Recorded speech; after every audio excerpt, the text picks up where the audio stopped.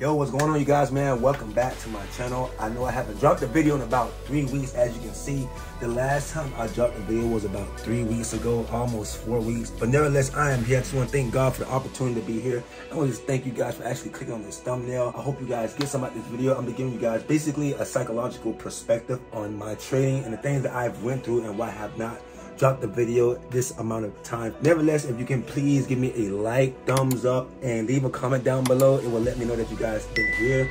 Nevertheless, I'm gonna see you guys after the intro. Let's get it. It is.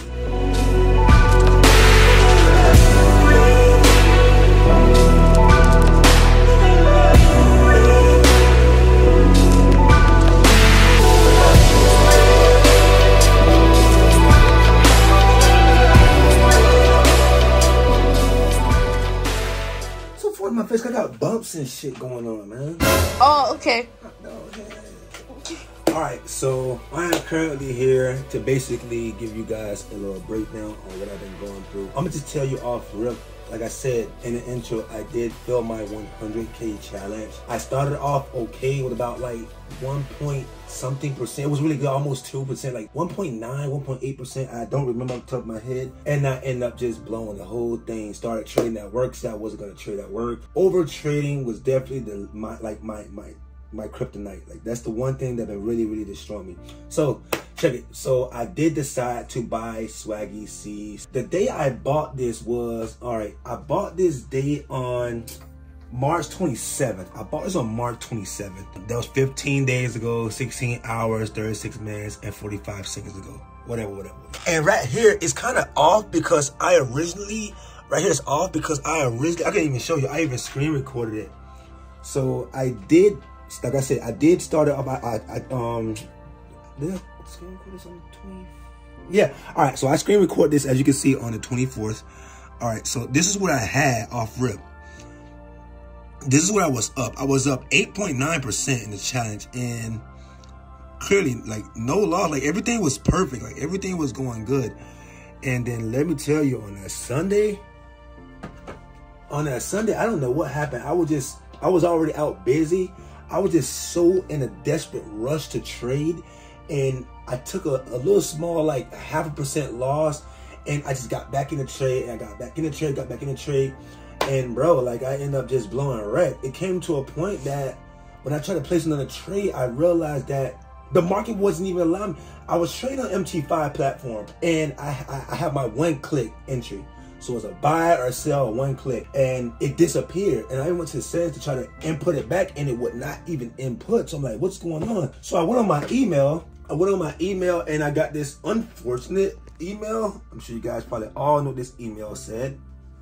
So this is what the email said. Obviously, it said, you did not successfully complete the secure the bag challenge due to breach the following rule. And it said the current equity and they lost equity, whatever. I basically lost like $500. I destroyed it. Like, it was crazy. I lost 502.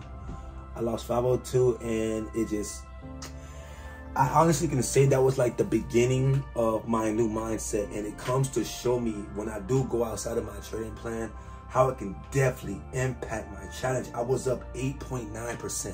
Tell me how you can be up 8.9%. All I needed was a percent, like 1.1%, and I've been done. But unfortunately, I let the over trading and the greed get the best of me, and I ended up placing, like, at that point when I was up 8.9%, I probably had like 7 trades under my belt. But look, as you can see right here, I end up over trading and end up going like 45 trades, which doesn't make any sense. And my average loss was $43, and my average win rate was $50. Risk reward was 1.17. It was just, I just really let the trading get to me, and the greed and the over trading. So basically, I'm here to actually explain to you guys why not to do that. And this is why I actually been not posting any videos.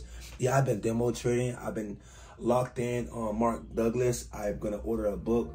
Trading. Everyone highly recommend me to read that book, Trading the Zone. So like I said, I've been really locked in on my psychology. I've been really locked in on my strategy. I even did some little twists and turns on my strategy. Also implement support resistance. As you guys can see here, I do trade NAS 100, so I also started implementing my support resistance on a major time frame, and I think I'm going to eventually start intraday swing trading sometimes, because when I'm at work, I'm not able to scalp New York session, and I love to scalp New York session. So nevertheless, that's basically why I wanted to explain to you guys, man. When you are in this challenge, don't deter from your strategy, because when you deter from your strategy, you're gonna end up doing other crazy things, and it's gonna become a snowball effect. This is one little small thing you may have done. Like, for example, if you know you're gonna risk 0.5% for 1%, don't end up risking 1% for 2%, because that just basically opened up this door for you to start breaking the little rules here and there. And like, let's just say, for example, you do risk that 1% for the 2%, and you make a win. Now you basically open up the door for them demons, basically the over trading and the trading plan demons, to come destroy your whole trading plan. So one thing I can definitely tell you guys is to stick to your trading plan. I know I've said this in the previous video before when I did film my very first challenge, but bro, for real, like once you write certain things down, you gotta make sure you keep it there. Is this mine? Nah, that's yours. Yeah, you gotta really make sure you keep it there. Whatever you put on your trading strategy, your trading plan. Yours in your backpack. Yeah, whatever you do on your trading plan, your trading strategy, make sure you stick with it at all costs. 1 or 2 trades a day. That's all I'm looking for. Like, I end up doing 40 trades that night, and I did tell myself, and it is also in my trading plan to take 1 or 2 trades max. And every time I end up trading more than that, I just blow my account. And what I do is, when I do place, let's say for example, if I want to place this 1 trade, right? Let's say I want to place this 1 trade. If I want to intraday swing trade this, right? All right, it's basically a 2-to-1, 1.94, 2-to-1, whatever. My reward is 2, my risk is 1. All right. I would not just place 1 lot size. I would place I would get whatever I'm willing to risk, that the 0.5%, and I would divide it by 3. So I would basically put 3 contracts of this 1 trade, and then have basically a runner. Like, let my last trade just go ahead and run and do its thing. So I'm gonna actually real quick just show you guys a bit of my trading plan. I don't open up this book for nobody. My girl, you don't even know what's in this book, but I want to give a shout out really quick to my wifey, my fiance. So if you guys don't know, I did propose to my girl a couple weeks ago, and she said yes. I got her a beautiful diamond ring. You guys can see it. She gonna flex that thing. That's one thing she gonna do. Yes, sir. All right, so you can see real quick, I did have certain things I started to implement. I told myself I'm gonna trading psychology tips to avoid greed, follow your rules, to destroy anxiety, reduce your risk, to destroy your anxiety, reduce your risk. I just read that, stupid ass.